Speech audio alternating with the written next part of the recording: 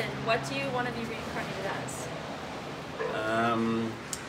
Probably want to be a dolphin in the Caribbean. Sounds good. To be free in the ocean would be pretty rad. Okay, do you have any bad or weird habits?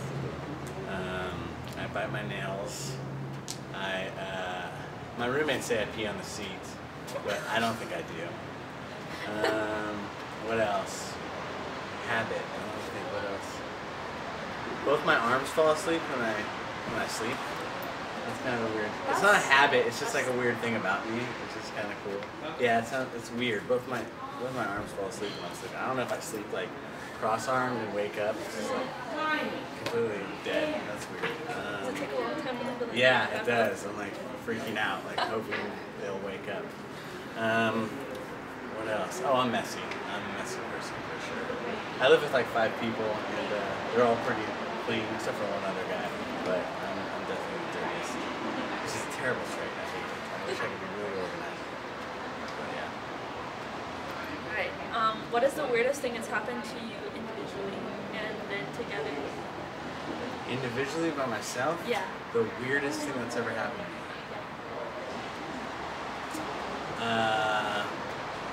I'm thinking paranormal stuff. I think I was touched by a ghost. Not sexually, but like we were practicing in this like kind of this weird studio, and it was a new practice spot, and we've been told that it was Indian burial grounds. When I was practicing, I felt like a big tug on the back of my shirt, and I turned around, there's nothing. That was really fucking weird. But what else? I got a nosebleed in high school. I fell asleep and got a nosebleed like this, and then I woke up and there was like a pool of blood on my desk. I know, it's gross, and I didn't know what to do, so I just stood up and like ran to the bathroom, and girls were screaming and stuff. That's my most embarrassing moment, and it's also a weird moment. You ever get a lot of nosebleeds? Yeah, I did. I got a lot. I still get a lot of nosebleeds. It's terrible. I feel like I can feel a frying pan. I had like 5 bloody noses one day. Yeah. It It could be a brain tumor. It could be. Just kidding. It could be. It's mostly the atmosphere and how dry your nose gets, and like the capillaries like pop. What you do is, I've learned to put ice cubes on both sides of my nose because it constricts the blood vessels, so they don't move.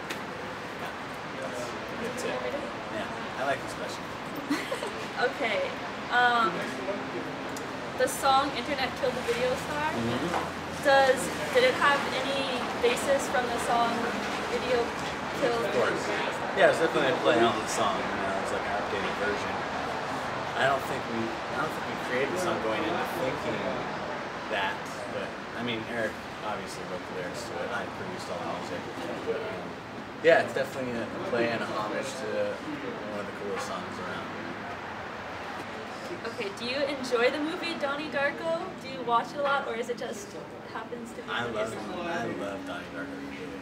Again, Eric wrote that lyric, but it's a cult classic movie, and I still don't know what it's about. I've watched it like 50 times, but it's so rad. It's just such a deep, weird. You remind me of the rabbit when he takes off his mask. I remind you of the rabbit? Yeah, not the actual rabbit, but the guy in the rabbit. Oh, really? With the eye, with the busted eye? Who got hit? Yeah. Yeah.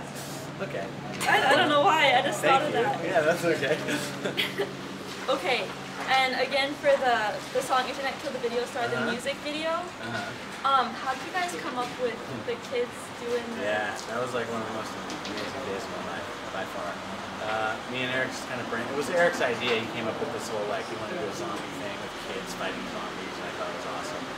And we did everything from casting. We took all our family members, all our friends, and we zombified them. And the 2 kids were just friends of ours, kids, and we constructed everything from the cardboard guns with toilet paper rolls ourselves, and like we bought a station wagon from some chick in Santa Cruz, and we painted it black and everything. I mean, it was just so cool. We had an awesome like location for a friend's house, so it was really just like the stars were aligned and everything went perfectly. The makeup was great. Like, but I mean, as for the idea, Eric really came up with a lot of that idea, and I just kind of elaborated with him and what the kids were doing and stuff. It turned out fucking awesome. So it was a long time ago too. How did the 2 of you come together to make music? That story. I like to say we fell in love at a bar, but it wasn't really like that. We sent music to each other. Well, I had a friend who was guitar tech for Eric's old band, and the guitar tech showed him my music, which was hip hop stuff. And I did like a Jay-Z remix album called The Bloody Album. And Eric loved it so much he started a MySpace EP, and he created a band page on MySpace. It was called The Panic Room at first, which was really weird, and then changed it to the Limousines eventually. But we started just emailing music back and forth. Like I'd send him beats and he'd sing over it, send him back, I'd send him more beats back and forth. So we didn't meet till like the fourth song in the studio in Oakland, and that's how it happened. Do you feel the new album Plush is drastically different from the first album? I don't feel it's drastically different. I feel it's like not as poppy and as topical as the last record was. Last record was really topical about like technology and stuff that's going on around our time. This album's more a love album, love and loss album, and it's still electronic influence, but it's like a lot deeper. Like my production skills got, I've elaborated so much and morphed to something totally different. When I first started, it was like all just like really simple beats, which that's what made it cool too. And now it's like we record songs with whatever instruments. It's totally different, but it's still got limousines all over it. Right.